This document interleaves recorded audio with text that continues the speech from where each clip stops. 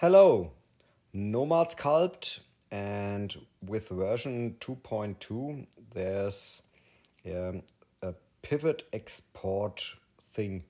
I don't know exactly what it is, but it helps to export the pivot positions here like this here. So we need an example.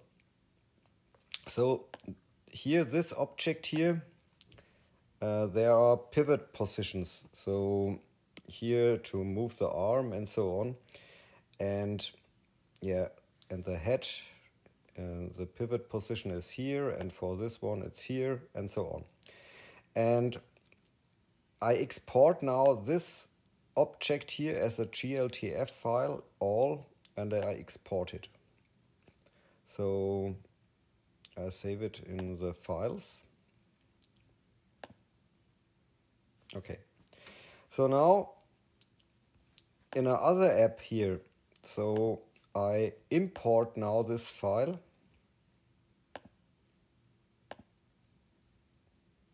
Okay, it's here. So now when I select the objects here, you see here the pivot point is here and not here in this position. So the same for the head sphere, the anchor point, you see it here. So the pivot is here, and here in this app the pivot is in the center. And here for the arms here, so I think here sphere, this one, and for the arms the pivot point is here somewhere and not at this position. Okay, and how to fix it? So first I have to delete this file,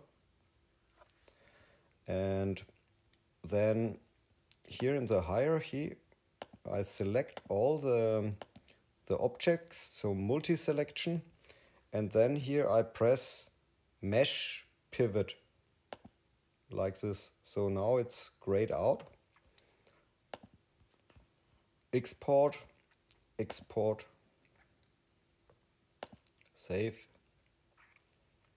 save, and now,